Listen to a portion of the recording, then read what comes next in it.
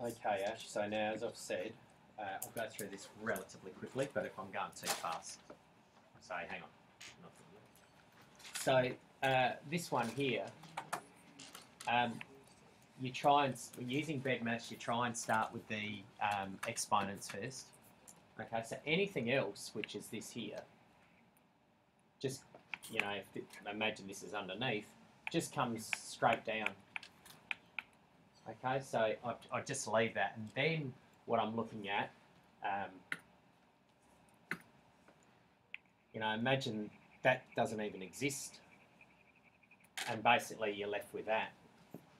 Okay, so you go ahead, that's the perfect squares, isn't it? Okay, so it's square of a plus 2ab plus b squared, yeah?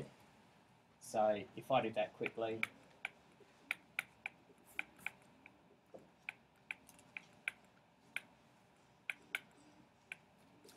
I get that, yeah? All right, I continue just to bring this down until I'm ready to use it. 2 times 5 is 10x plus 25, and now I'm ready to use it. It's a matter of collecting like terms to simplify. Is that all right? Yep, okay. Now that'll be easy. All right. The next one that we'll look at is more challenging. All right. Again, I would bring all of that down. Okay. So x plus 4, x take 4. Or alternatively, I'd say, well, that's one of our easiest difference of two squares formula, which is 5c. It's one of our more easier ones. Why don't I just go, I acknowledge that that's the square of a, take the square of b. Yeah? That's all right so far? That's just 5c, isn't it? Difference of two squares. Simplify it even more, I can just say it's the square of a, take the square of b. I've left with that. Right. So I've done this for the time being. The challenge with these ones, and this one, and this one, and this one, is this curious little thing here, the fact that there's a negative there. Okay. A very quick version to explain it is that everything in here just changes its sign. So that would be negative x, take 1, all squared. Alright, just changes everything in here. Alright, this one would be negative x, take 1. This one in here would be negative x plus 1. This one in here would be negative x plus 2. Alright, I'm now going to explain why that's the case.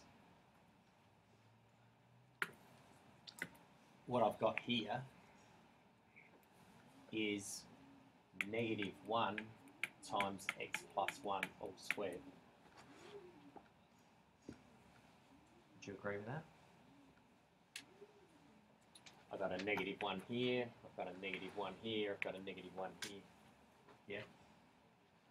And so, if I was to do negative 1 times x, it becomes negative x. And if I do negative 1 times 1,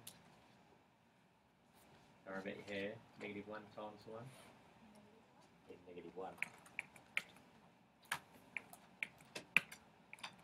And so, that's what I had up there. So a quick thought would be to say, oh, okay, there's a negative 1 out the front, that just changes all the signs in here and in here.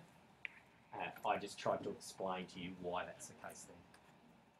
Okay, is that all right?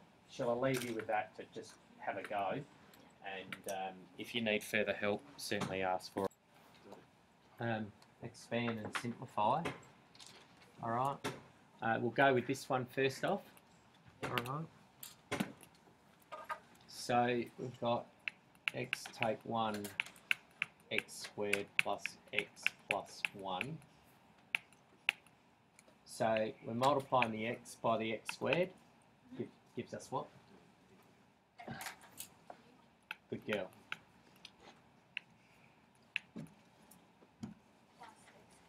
Good. Good girl. Take 1 x squared. Yes. Take x squared. Take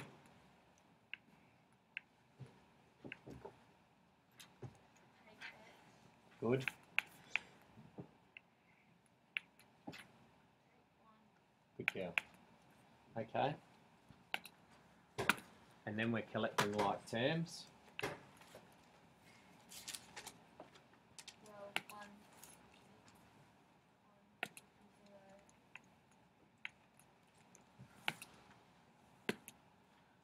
Have we got any other cubes? No, we haven't.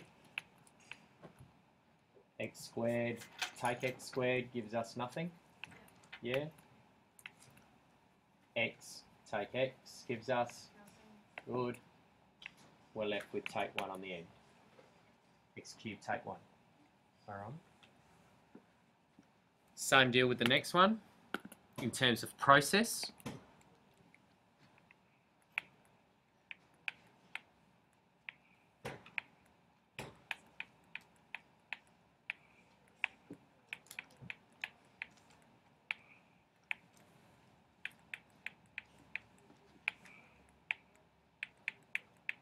Yeah, okay so far? Yep. And then we do the same with the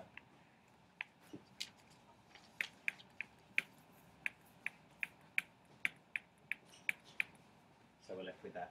Yeah. Have I gone too quick? That's alright for you? Did you do 1 minus 1 times 4? Minus 1 times. No, I didn't. Good point. That should. Yeah, I was just wondering. Yep, that should be in there, shouldn't it? Yep.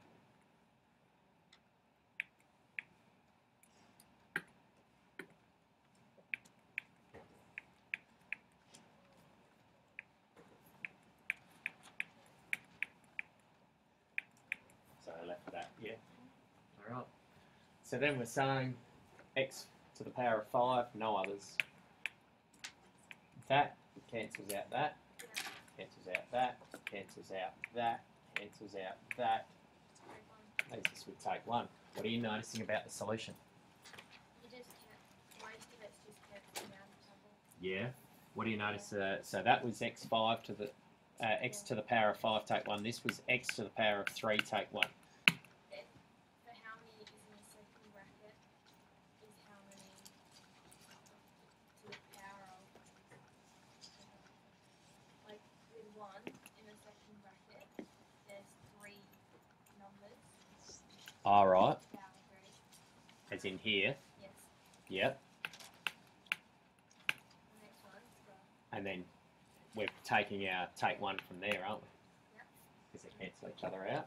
The next one is 5, and it's the power of 5. Yeah. So how do you get 5 from this? Well, there's 1, 2, 3, 4, 5. Like there's x4, which is 1, x3, x2, x and 1.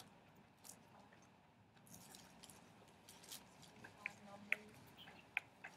Where do you get the 5 from? Sorry. There's 5 numbers in that bracket. Well, they're not numbers, but there's 5 x's or numbers. 1, 2, 3, 4. 5. And then That's top no one. x there. Oh, I'm just trying to interrogate your theory. That's all. I don't know. Yeah. Yep. Let's look at it a different way. I'll tell you that this one's going to be x to the power of 7 take 1. What do you notice about the powers?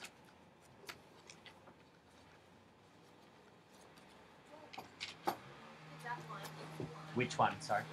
With 3 or 5. Yes. 5. If you look down the back, there's, you just don't worry about that one there.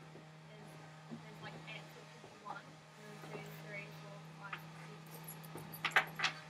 Yep. Yeah. So what's happening to your power in your answer compared to this? Going back,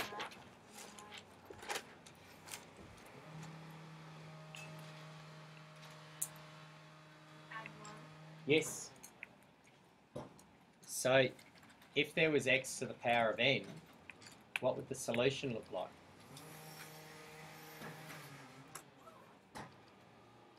What did you just say before? You add 1. Yeah. What do you add 1 to?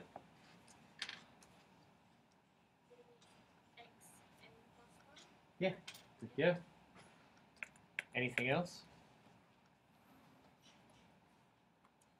And it's then take one because there's take one in the bracket. Good girl.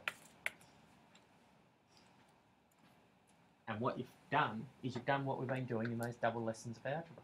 You've found a pattern. You've done some basic ones, getting to more difficult, getting to very difficult. You've found a pattern and you've applied the principle of the pattern, which you may not have found so easily if we hadn't have done those things before, maybe. Who's up? All right, I'll rub that off. Can I leave you with that? Yeah, do I have to show my working